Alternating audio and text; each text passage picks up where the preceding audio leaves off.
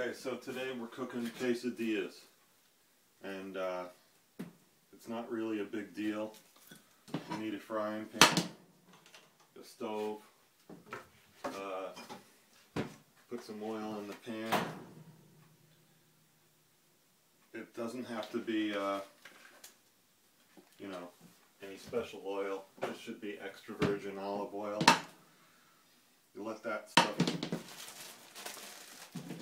not get on the pan because it's a non-stick, and then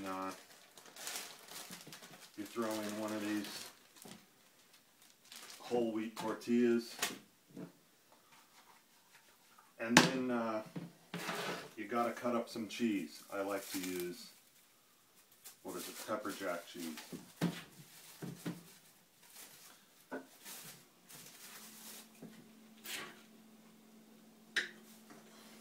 Oh, I should do this for the camera so people can see. Anyway, you cut up this cheese, and then you put it around the edge. And the reason you put it around the edge is so that it acts like a glue and holds all the junk in there. Hope you people in the back can see this.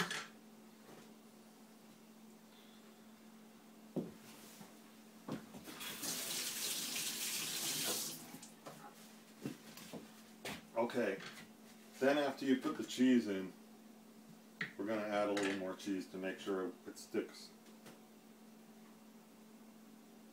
After you put the cheese in, then you add black beans, which are, the can's already been opened and drained for you.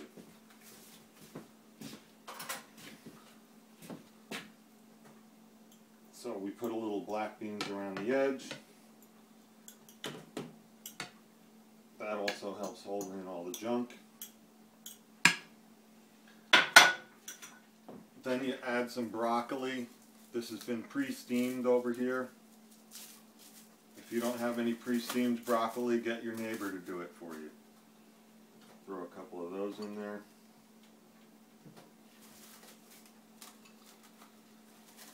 Then we have some pre-roasted peppers that were roasted in a similar pan as this with just a little oil. Throw a couple of roasted peppers in there.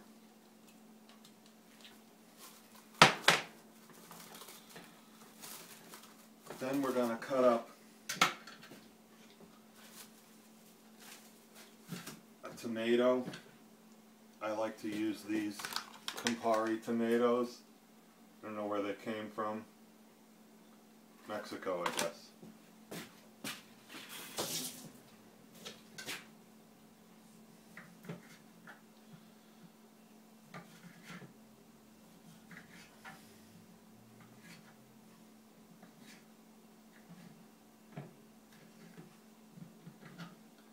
Throw that tomato in there like that. Then I'm going to cut up this funny looking pepper here. I don't know what it is. I got it from the grocery store. I think it's semi-hot.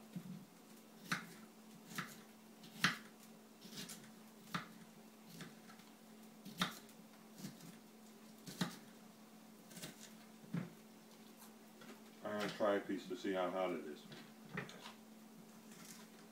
Oh shit! Oh my god! No, I'm just kidding. It's not really that hot.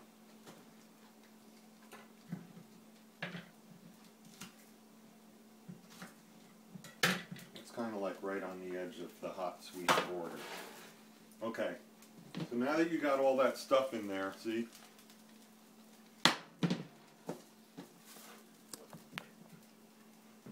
And the camera's getting all screwed up.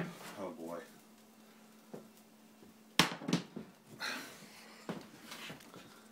TV people are going to kill me about this. Alright.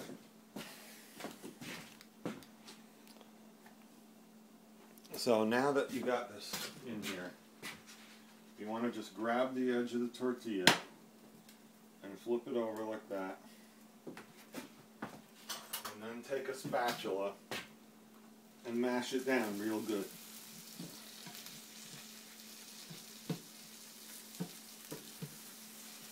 Okay?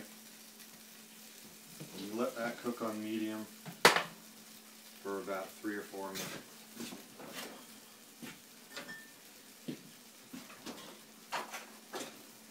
you're waiting, you need to have an IPA beer. Make sure it's IPA and not Budweiser or some crap like that.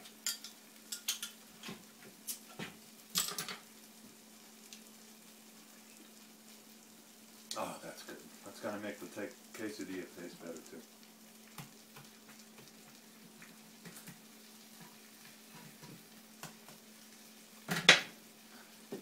Okay, basically that's it. I mean, you let this thing sit there for a few minutes and you flip it over on the other side. Hopefully some of the cheese leaks out on the edge and gets burnt on the pan. That adds some flavor. And then you turn on the news or whatever, a movie, and you eat your dinner. Hope this has been educational, everybody.